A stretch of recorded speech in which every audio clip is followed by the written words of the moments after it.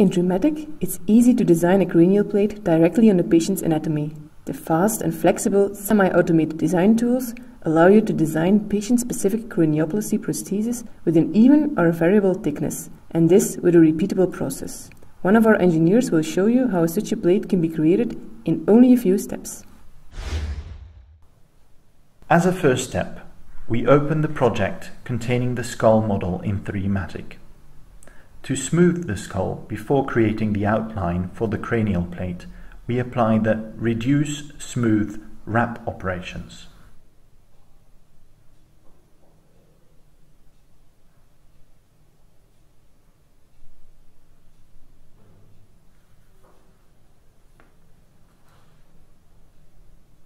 We use this wrapped skull model to indicate the outline of the defect.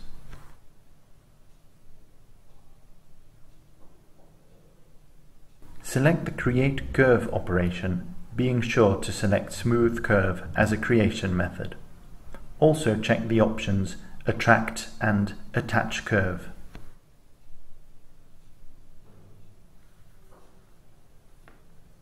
Now create a curve around the defect in the wrapped skull. Make sure to draw the curve close to the defect, but in a low curvature area to ensure tangency between skull and implant. Then close the curve. To help you identify high curvature areas, you can create a curvature analysis, which is a part of the analysis module. This will provide you with a color map of the surface curvature. The color map can be adjusted by adapting the histogram range. The results of this analysis can help you to further edit the curve appropriately. You can also adjust the influence distance to limit the part of the curve that can be moved. To edit the curve, click on the point you want to move. A green dot will appear. Drag it to the new location and select Apply to finish the editing operation.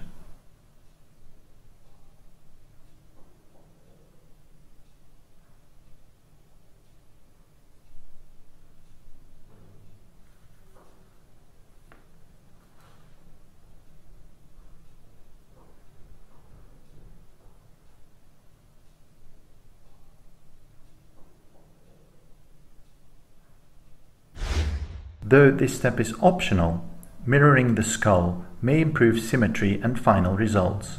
Guiding lines based on a mirrored version of the skull can be used to guide your implant design so that it nicely matches the other side of the skull. To obtain these guiding lines, we first create a sketch in the sagittal plane by using the mid-plane method. You can adjust the size of the sketch by adjusting the parameters cell size and cells count.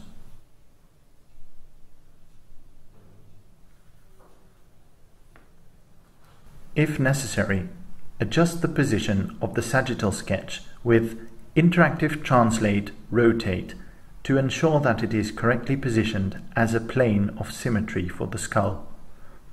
You can easily launch these tools by pressing the T or R key.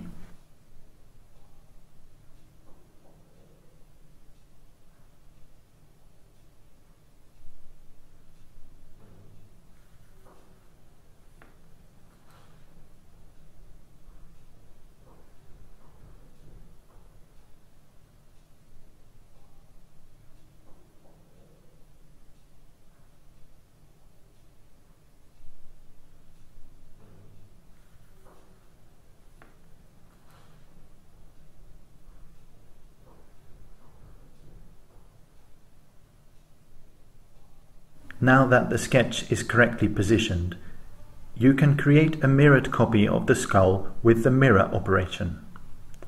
Use the newly created sketch as a mirror plane. Make sure the option Copy is checked on. Duplicate the sagittal sketch and rename the resulting entity to Sketch Coronal. Rotate this sketch 90 degrees so that it cuts through the defect as a coronal plane. Enable snapping to easily rotate the plane in steps of 90 degrees. Then move the rotated plane so that it roughly divides the defect vertically in two.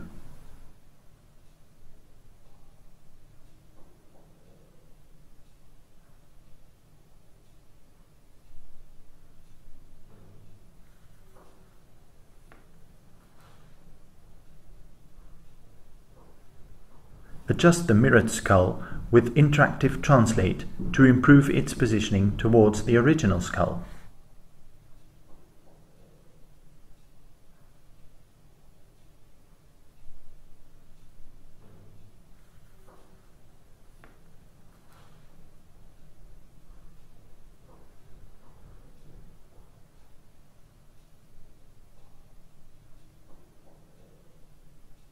Now the skull information, defect curve and mirrored anatomy needs to be imported into the sketch.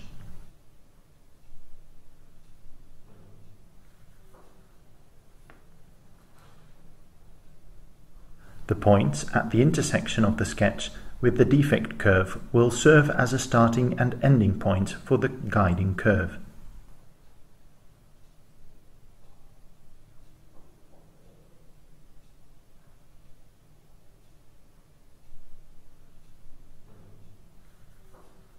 Use the Create Spline tool to sketch a guiding line. Try to match the mirrored skull as closely as possible.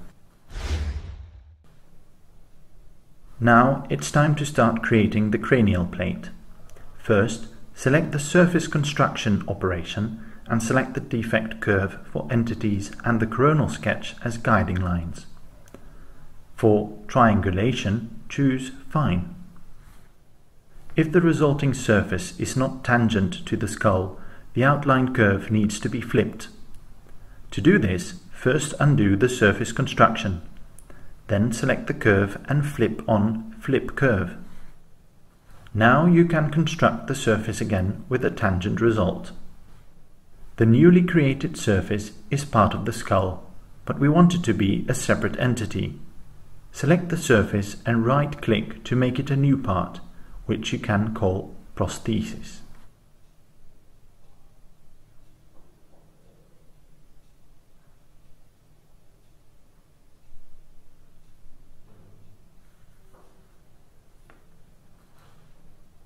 Now we want to add a thickness to the surface.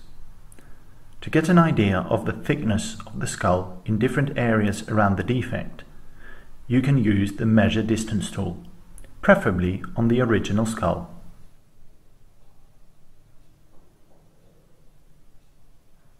Then use the Variable Offset tool to indicate different thickness values along the surface contour.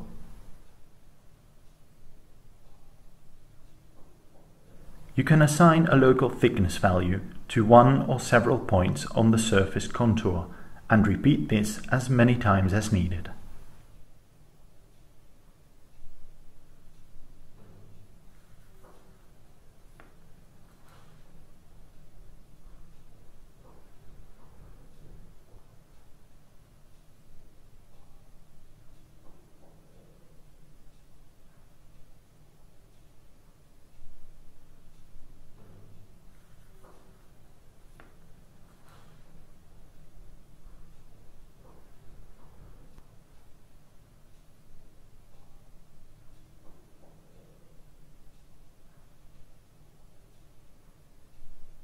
To visualize the results, select the standard section Y in the section list. Select Clip in the Properties view and adjust the position to see a cross-selection of the skull and the plate. Make sure to hide the section before proceeding to the next step.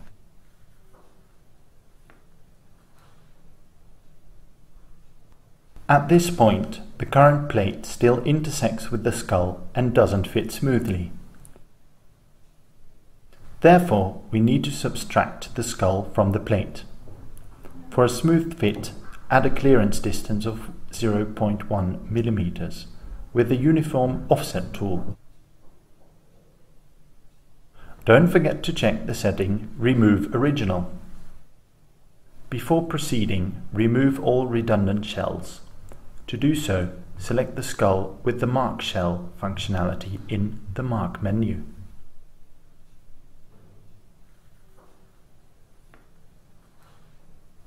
Followed by Invert Marking to highlight the other shells. Press Delete to get rid of the loose pieces. To now subtract the skull from the cranial prosthesis, perform a Boolean subtraction with the prosthesis as the entity and the skull with offset as subtraction entity. It's possible that the resulting entity has some loose pieces. You can remove these by again using the Mark Shell and Invert Marking functionality.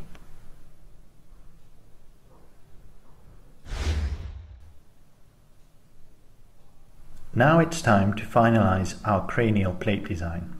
First, we will remove the obstructing material, blocking a good fit of the prosthesis. Apply the undercut removal operation and select the surface normal of the upper surface of the prosthesis as the direction.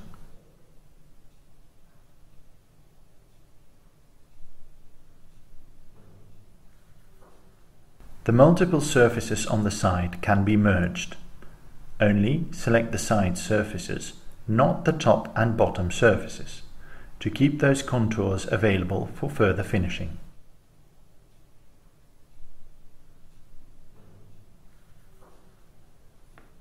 As a next step, select the contour you want to smooth. The smoother the detail, the finer the result, but the longer the calculation will take. The resulting contour is clearly smoother. Then use the chamfer edge tool for a smooth bevel around the bottom contour. Select the outer contour of the bottom surface of the prosthesis, set a distance and apply.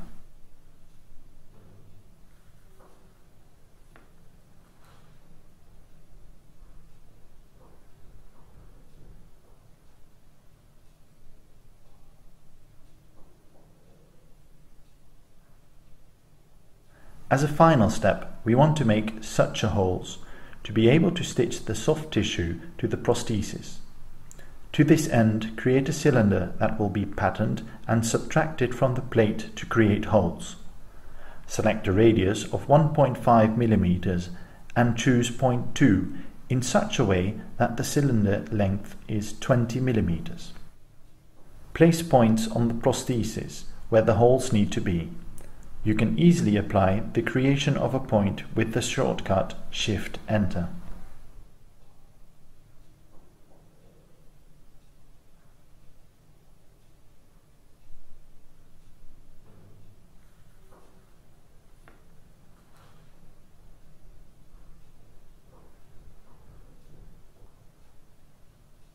Now we must group the points which have been created.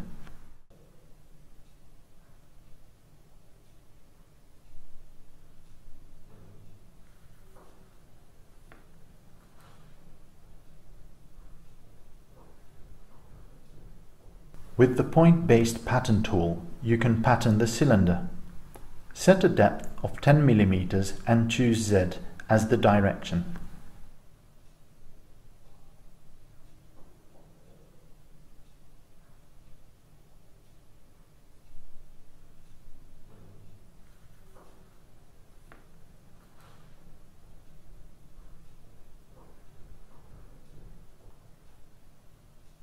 Now subtract the patterned cylinders from the prosthesis with a Boolean subtraction to obtain your final result.